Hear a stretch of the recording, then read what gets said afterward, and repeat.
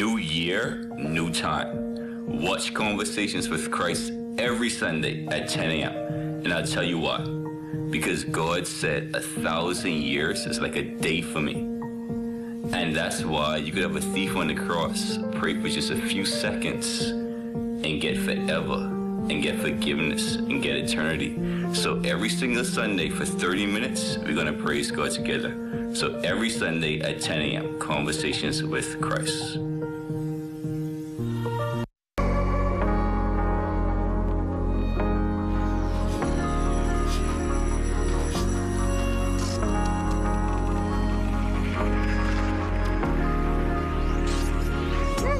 You're watching the ZNS Network, the People's Station. Coming up in the Bahamas tonight, the weekend edition, North Abaco fathers hear from the Prime Minister, COVID vaccine options widen, and home porting celebrations in order. Those stories and more coming up when the Bahamas tonight, the weekend edition returns.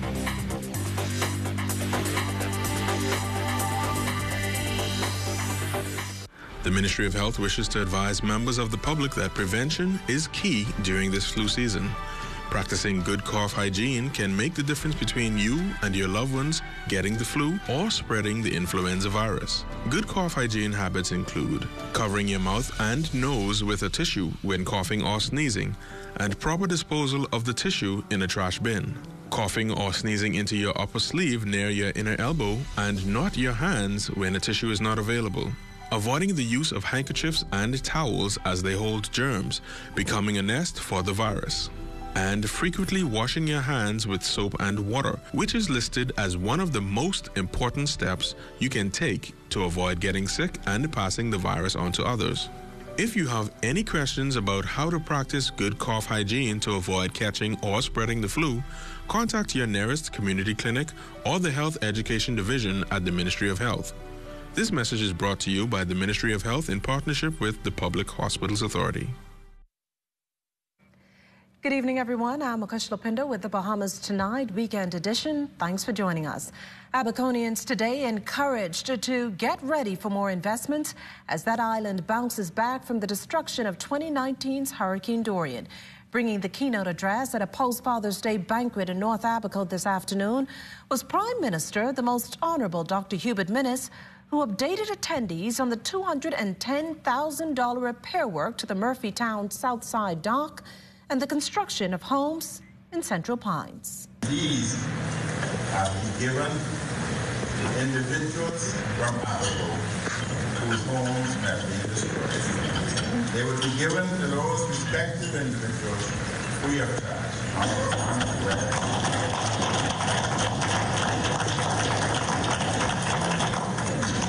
We have already gotten commitment for an additional 10 homes. We're only finalizing so that as these 5 homes are completed, an additional 10 will be provided in the Central Pine area. These two will be given to worthy individuals again, free of charge, of 100.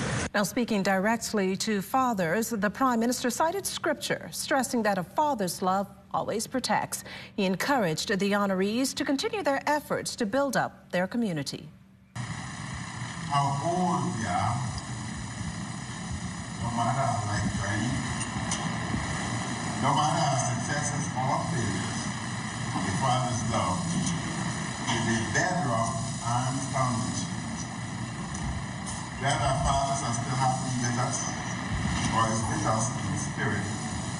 Such love is yours and everlasting. Now, as officials continue to stress, vaccination is key to the country returning to a greater sense of normalcy.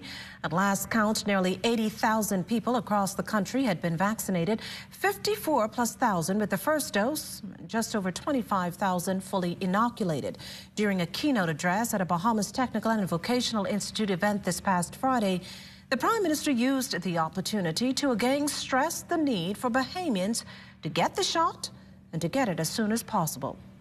Let me say to the graduates that in order to be hired some places, They may require proof of vaccination, and if not, they may require you to perform a test weekly at your expense. Protect yourself. The vaccine is free. Registration is easy.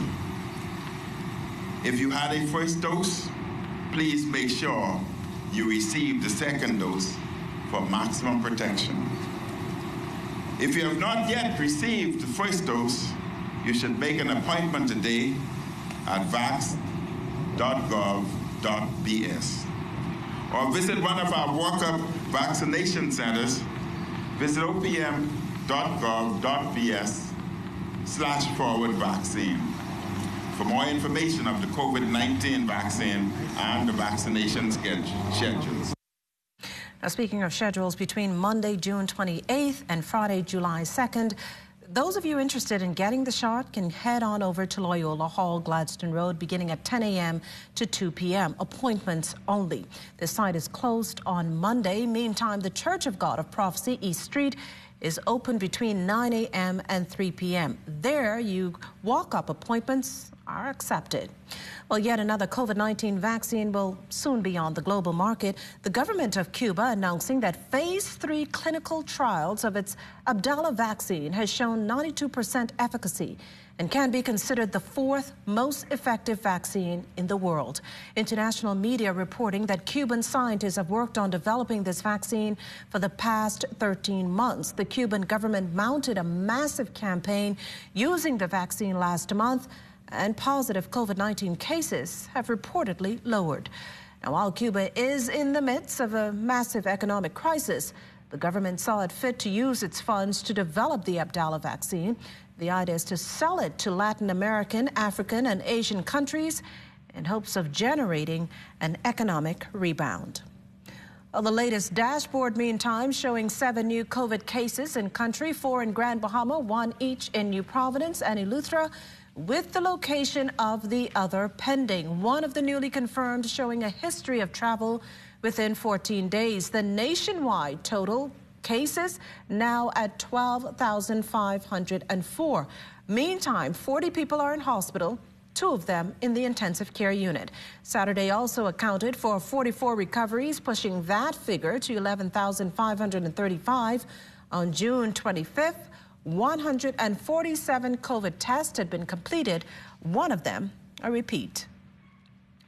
Well, another shot in the arm for tourism, and at a time in the country needs it most. Officials are gearing up to celebrate the first sailing of the Crystal Serenity this Saturday, July 3rd. On July 4th, it'll make its way on to Bimini, where grand inauguration festivities await. From there, it's on to the Exumas, Long Island, and San Salvador.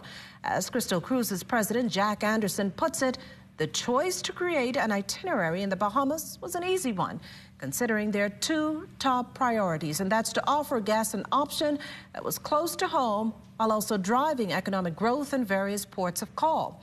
Tourism Minister, the Honorable Dionisio de Aguilar, acknowledging there's a lot to celebrate, adding that his team has been working tirelessly to ensure the Bahamas is safe for both locals and tourists. As for Crystal Cruises, he says the company has shown it has a deep interest in the islands of the Bahamas and is assisting to reinvigorate the economy by making stops in numerous islands. Prime Minister, the Most Honorable Dr. Hubert Minnis, is expected to bring the keynote address at the home porting inauguration ceremony. Now, for those of you planning summer travels to the U.S., there are some things to keep in mind if you're using the Lynden Pinling International Airport. 1, arrive at the airport at least 3 to 3.5 hours prior to the scheduled departure of your flight. 2, vaccinated or not, a negative COVID-19 test result, and that's PCR or rapid antigen taken not more than 72 hours prior to travel, and a completed attestation form is required. The form is available on the airport's website, and that's www.nassauLPIA.com. 3, avoid travel on Saturdays and Sundays. Instead, choose less busy days like Tuesdays or Wednesdays. And 4, schedule flights for before 9 a.m. or after 2 p.m. Well, speaking of traveling, the Bahamas seems to be taking the lead when it comes to COVID-19 travel testing protocols in the region, namely the travel health visa. Trinidad and Tobago Prime Minister, the Honorable Dr. Keith Rowley, announcing yesterday that the Twin Islands borders will officially reopen on July 17th. Now, among the measures to accommodate the opening is a digital app enabling travelers to provide their personal information, including health status, to arrive in the country. The app, to be launched in about 2 weeks, would be similar to digital COVID-19 testing systems already in place in other Caribbean countries. According to Trinidad and Tobago media, the country's borders have been closed since March 22nd last year. There will be strict COVID-19 travel protocols in place for citizens, non-nationals, and foreigners traveling there. When we return, details of an alleged murderer and armed robber on the loose and nationwide safety initiative wraps up. You're watching the Bahamas Tonight, the weekend edition. Stay with us.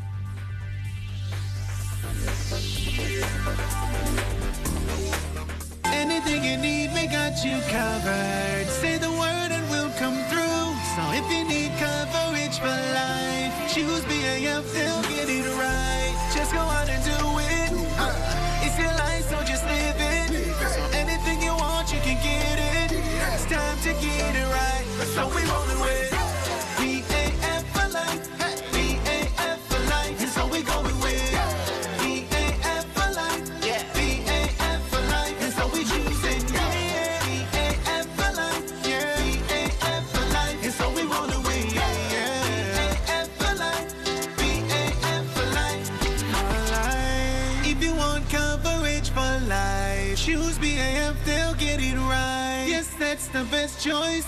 BAF, that's BAF for life.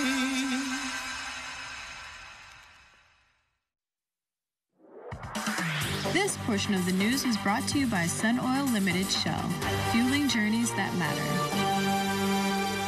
The Criminal Investigation Division issuing an all-points bulletin for 20-year-old Lovato Dean of Fox Hill. Police want to question the young man in relation to murder and armed robbery. Dean's described as having dark brown complexion and slim build.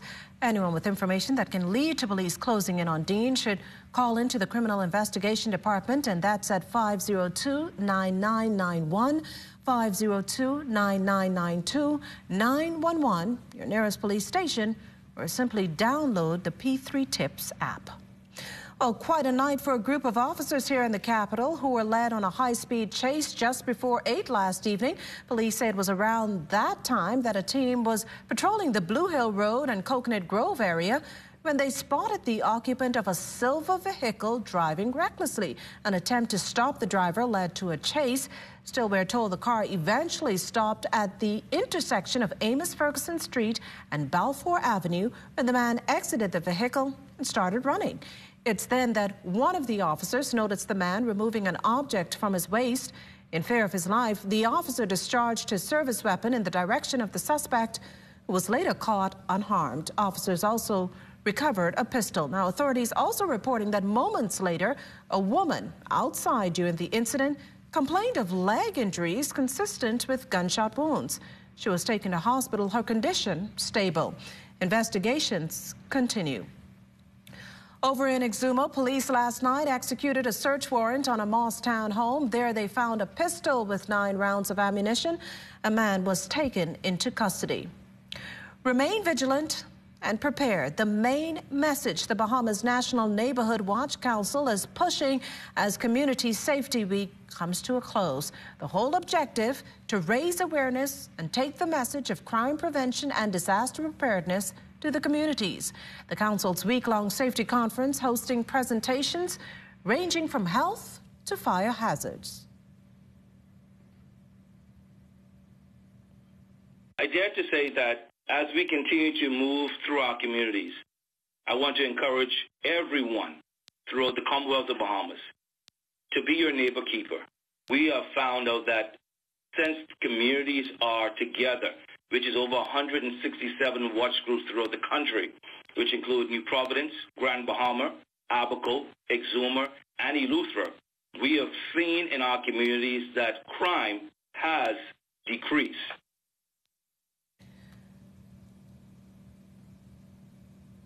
Neighborhood Watch Council Chairman Kino Wong also speaking further on the impact the group has had on crime. We know that we are in a climate zone where hurricanes are always coming into our country. And we really want to inform the community, the wider community, on how to prepare and to be informed and educated on these particular topics. In recent time, we saw in the community where almost a whole block of homes were destroyed by fire. And we wanted to really inform our communities how important it is to be prepared. Said we're wrapping up just the first month of the Atlantic hurricane season, but with 5 more to go, local organizations are by no means letting their guards down. Social Services Minister, the Honorable Frankie Campbell, shares with us the state of shelters in the event they're needed. I'm advised that those buildings have been identified, inspections are done, work is ongoing, because you would appreciate that there are some changes that will be made only as the hurricane is approaching. But the teams are in place. We do what we do. We have been doing it for years, and we thank all those persons who will be partnering with us should the need arise. In other news this evening, the body count increasing by 5 following Thursday's partial collapse of the Florida Surfside high-rise condo. U.S. media now reporting the death of 9 people as 150 people remain missing. Built in the 1980s, Chaplin Towers South in North Miami was up for its 40-year recertification. From all reports, over time, it had gone through extensive inspections due to deterioration. The Condo Association was preparing to make updates and repairs. Consul General in Miami, Florida, Linda Mackey, is confirming in a release yesterday that to date, her office is not aware of any Bahamian nationals being involved in Thursday's tragedy. Again, the Bahamas extends its thoughts and prayers with the United States during this especially difficult period. Officials over at the Bahamas Technical and Vocational Institute extremely pleased with the response to the National Center for Construction and Education Research Program. Nearly 50 Bahamians this week graduated. BTVI works with officials from Valencia College in Florida to provide technical certification in a range of courses they hope can bridge the skills gap across the country. With just over 1,000 individuals set to participate in the next session, BTVI President Dr. Robert Robertson says students feel they can adapt to the program's virtual component. It's a shorter program, it's compressed, and that's the way of the future. It has more technology in it, and younger people in particular, they embrace technology. We all complain about, online classes and stuff, but students see that and they appreciate it and they do well at it. And belated birthday greetings in order for Dame Marguerite Pinling, who celebrated her 89th birthday on Saturday. Born in Camps Bay, Andros, Dame Marguerite, alongside her husband, the late Right Honorable Sir Lyndon Pinling, became one of the principals in the struggle for majority rule and social justice. Born into humble circumstances, she consorted with heads of states, governments, and royalty, and also served with distinction as head of state for the Bahamas as a former Governor General. Well, as we head to the break, we'd like to thank all our viewers watching us live on our social media platforms. And just in case you missed the news, be sure to head there to catch up. Stay with us. There's more after the break.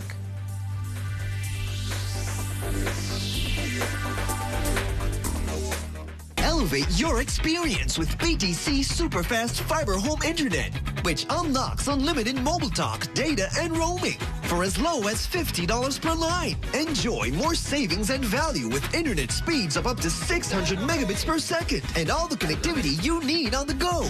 An elevated experience starts with BTC at home, powering unlimited mobile talk, data, and roaming plus great savings.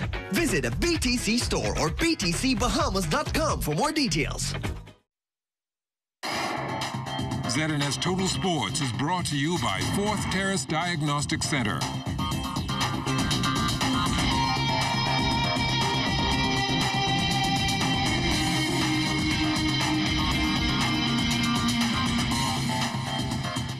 Welcome to your Sunday sports. Well, action continuing yesterday over at the pools at the Betty Kelly Canning Aquatic Center for Day 3 of the Bahamas Swimming Federation's 2021 Nationals, where dozens of local as well as international swimmers were in action.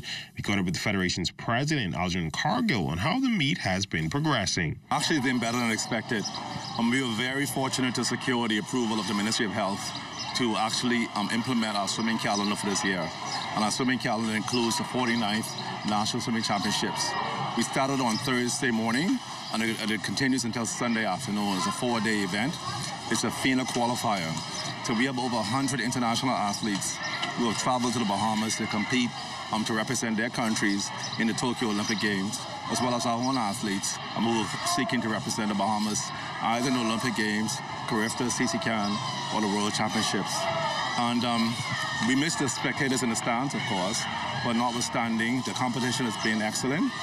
We see some balance in the competition, but overall, we're very pleased with what we're seeing. Several stellar performances in the water. Carifta standout Marvin Johnson would continue to look like one of the most promising swimming prospects in recent memory, winning all of his individual events of the day. My performance there is pretty good. Coming in, national schedule, we were supposed to do doubles every day, so I knew in my mind that I had to be ready to swim and then swim again. So I was just getting ready, and I was able to do it today and have to do it one more day, so it's pretty good. Setting a new national record in the girls' under 850-meter fly was Taylor Nichols. I am really happy about what I just did. I was a little tired even though my goggles fell off and my eyes are still burning. In basketball news, the Phoenix Suns are now one win away from the NBA Finals as Bahamian DeAndre Ayton would have a monster Game 4 performance in L.A., registering 19 points, 22 rebounds, 4 blocks, 3 assists, and a steal across 41 minutes of play in Saturday's 84-80 win over the Los Angeles Clippers to go up 3-1 in the Western Conference Finals. Ayton registered his second double-double of the series and pulled down a playoff-high 22 rebounds in a game where he made his presence felt on both ends of the floor despite dealing with Ivica Zubac all game long. Ayton is averaging 20 points, 13 rebounds, and 1 block per game in this series against the Clippers. He spoke after the game. I start off with my teammates. We're really relentless. We have a thing on the team where something called togetherness, and we play as a unit. We come together, and we just fight over adversity and fight over fatigue. Our mental stamina was there today, and we did a good job of that. And me, I learned I could keep going. There's another level. I learned that I think I reached the next level that I really need to be at this level when it comes to competing. As for the impact, the veteran guard Chris Paul. Oh, I love CP, man. Like I said, that's really the only teammate that really pushed me, like big bro type push, knowing what I got and that I never thought that I had. I think he was the best thing that happened to my career. I can say that every day. C is really a dude who pays attention to detail. It's not how he said, it's what he's saying. And that's when we look at sports. A quick check on weather when we return. ZNS Total Sports is brought to you by 4th Terrace Diagnostic Center.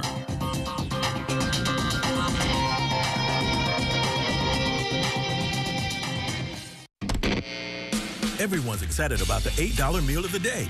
Every day, it's a different 6-inch sub, plus chips and a 20-ounce drink for just $8. That feels like fresh value. Come in any day of the week for one of your favorite 6-inch subs. Like turkey breast, meatball marinara, sweet onion chicken teriyaki, black forest ham, Italian BMT, oven roasted chicken, and tuna. Then add chips and a 20-ounce drink, and you've got the $8 meal of the day. A great meal at a great price every day of the week. Only at Subway. It is important to take precautions to reduce your risk of getting infected with COVID-19, even when you go to the grocery store. Practice physical distancing that is 6 feet apart from others. While you wait in line to enter the store, 1 person per household needs to go. Use wipes to disinfect the cart or basket handle that you select. Avoid touching your face, unnecessary items, and surfaces. Try to touch only what you are buying. so carry a grocery list to help you move along quickly. Do not forget to wear a cloth mask while you do your shopping and carry hand sanitizer with you. Practice physical distancing that is 6 feet apart from others as you shop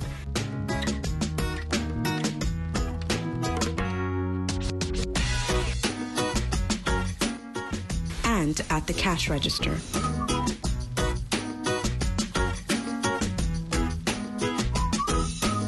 Spend as little time as possible in the store and get enough groceries to last you for a while. Once your groceries are packed and loaded, use hand sanitizer and rub your hands together until they are completely dry. When you come home from the grocery store, take off your shoes at the door and put all of your grocery bags in one area. Disinfect your grocery bags. Rinse produce and wipe down cans and packages with soap and water before you put them away. Wash your hands thoroughly for 20 seconds when you are done. Wash your clothes and your reusable grocery bags. This message has been brought to you by the Ministry of Health in conjunction with the Broadcasting Corporation of the Bahamas. Well, it's time now for a check on tonight's weather, and for that we turn to Chief Meteorologist Basil Dean. Good evening, Basil. Good evening, Makishla. Outside of our studio at this hour, we have some light rain showers under cloudy skies, temperature at 82 degrees. The relative humidity, 73%. The winds are out of the east at 13 miles per hour. The barometric pressure, 1,018.4 millibars or 30.00 inches, and the pressure is steady. Temperatures around the islands this evening, 79 degrees in Marsh, Barbacoa, 82 in Green Toll Key, 82 also in Freeport, Grand Bahama, the Berry Islands at 85 also in Bimini. As we take you into Harbor Island, 83 degrees there. Rock Sound, Eleuthera, Otterstown, Cat Island, all at 83 degrees. Fresh Creek and Central Islanders at 84 degrees. 83 in Georgetown, Exuma, Otterstown, Cat Island, Rum Key and San Salvador at 83 degrees. Another string of 83s in Ragged Island, Clarence Sound Island, Crooked Island, Betsy Bay and Ackless, Matchetown and Niagara also at 83, and the Turks and Caicos Islands also putting up 83 degrees this evening. And our boating forecast for tonight in the northwestern islands, easterly wind speeds 10 to 15 knots, wave heights 2 to 4 feet. High tide will take place at 11:05 tonight in the central and southeastern islands. The wind's just a little stronger at 12 to 18 knots out of the east to southeast. Wave heights 3 to 6 feet, waiting moderate chop. So we have caution flags in place for boaters in the central and southeastern islands tomorrow. Monday, tomorrow, we can expect a southeasterly flow in the northwestern islands, 10 to 15 knots, wave heights 2 to 4 feet. High tide tomorrow morning at 11:33, low tide at 5:37 in the afternoon. For the central and southeastern islands on Monday, winds swinging out of the southeast at 12 to 18 knots, wave heights holding at 3 to 6 feet.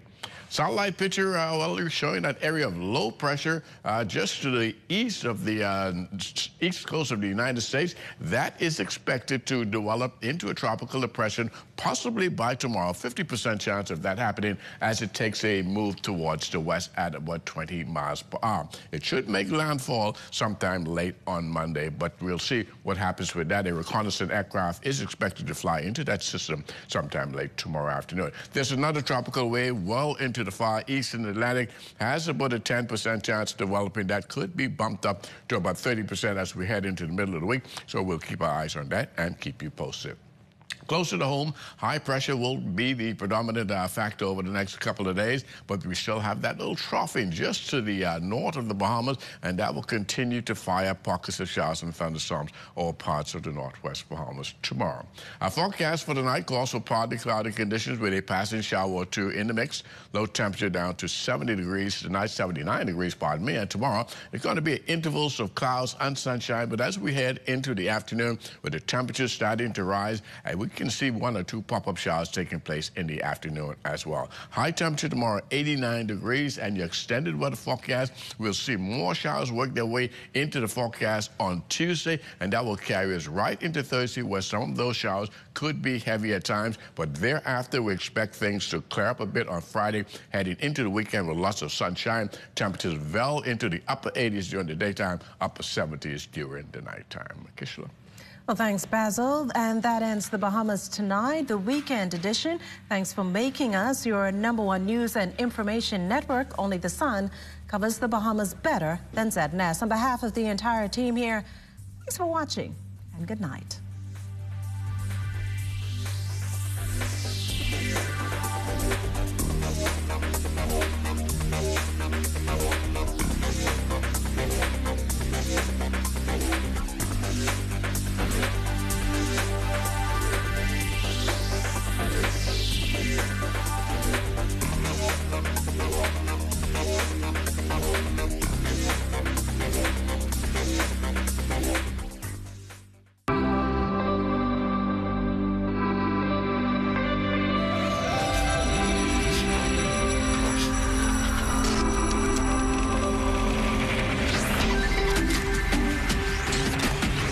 You're watching the ZNS Network, the People's Station. Seem to shut up on you for a while, but guess what? The doors are about to open. In this 21st century, our resident voice cries out for the empowerment of the poor, reinstatement of the outcasts, restoration of the abused, and the simple preaching and teaching of the gospel to stimulate victorious Christian living. I'm telling you, God is able. Camp Road Ministries presents Practical Principles for Successful Christian Living, a program designed to develop the whole man through spiritual enrichment, promoting healthy lifestyles, encouraging education, and training ambassadors to spread the gospel, building lives one person at a time.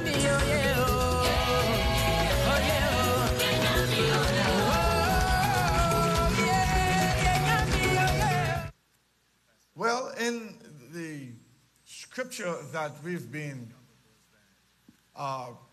dealing with all month, in this text, we find a father who believed Jesus when he said, all things are